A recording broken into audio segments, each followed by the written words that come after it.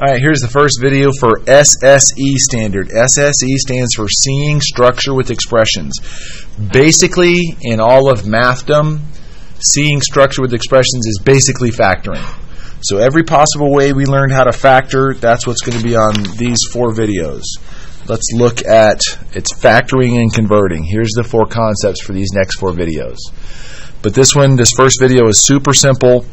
It's just the magic X when A is equal to 1. Everybody in here can do this. So what number goes in the top is -5. What number goes in the bottom? Let's say it correctly. Do you guys remember? It's always A times C. Remember, the bottom is always going to be A times C. That way you don't get confused. What's 1 times -15? -15. Okay, what are the factors that multiply to get this but add up to get this?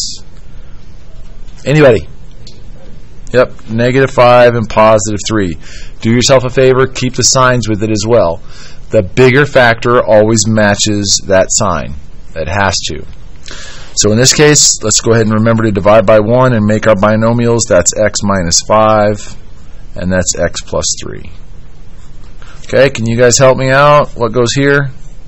Everybody say it loud so the mic can hear you. What goes here? What goes here? -4 and -3. So what are the binomials?